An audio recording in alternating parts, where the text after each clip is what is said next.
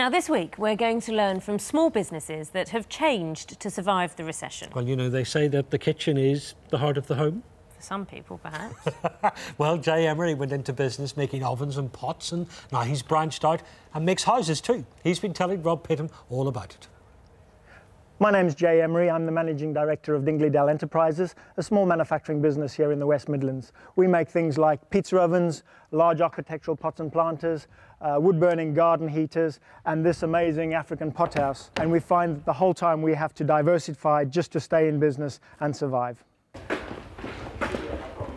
Well, the business is 10 years old now, and we started off with the idea of making garden heaters. My wife bought me a garden heater. We lit it. It was one of the imported ones that fell apart, and I thought to myself, great idea, let's try and improve it. So we improved it. I took a patent out on that manufacturing method, and then from there, people wanted to cook, so we developed some pizza ovens. From the pizza ovens, I thought, right, okay, that's going to have a life expectancy. So then we started making large architectural pots, and I thought that was going to be the big business. And really from there, using the balloon, the African pothouse was the culmination of that. Jay's a non-stop worker who's constantly coming up with ideas to develop his business. For the last few years, he's been looking for the next step up. And this is it. Jay's gone from making those small chimneys to building an entire house. And Jay, the amazing thing is that the technology is exactly the same, isn't it? It's the same construction method. That's exactly right. I mean, 10 years ago when we started making the burners, we just took a balloon and built over the top of it, and all we do now is take a much bigger balloon. The technology has moved quite considerably since then, but this is the result of it, yeah. So the incredible thing is you've now gone from supplying garden ornaments essentially to being a house builder. That's what I like to think of myself. I'm now into construction, aren't I? And that's really where we want to go. So we see a market for this in the UK leisure market. So if you want to build a garden office, or if you want to have a hobby room, or if you want to have a hot tub room or a snooker room in your garden, then this size structure anybody can build in the UK, provided it's 2 meters away from their boundary fence. And that's fantastic, and you don't need planning permission for it. Within our market plan, we've clearly defined third world housing and low-cost third world housing.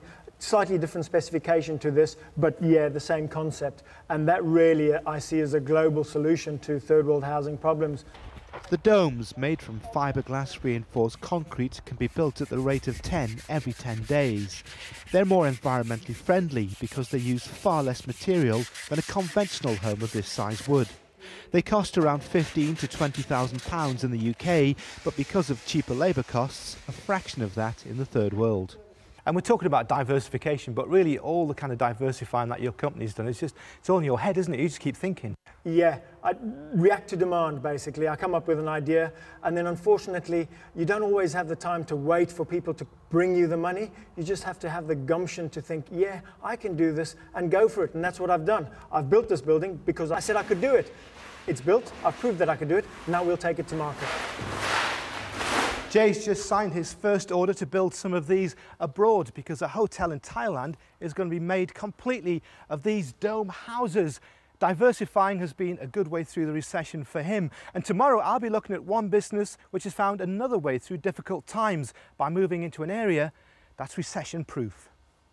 Fascinating stuff, that. And Tom, I know you were watching that with some interest as well. Tom DeLay, who's the Chief Executive of the Carbon Trust. He's our guest of the day here on Working Lunch. And it does make you think that, about house building and the contribution that that can make to global warming, because it potentially is a very large emitter of carbon dioxide.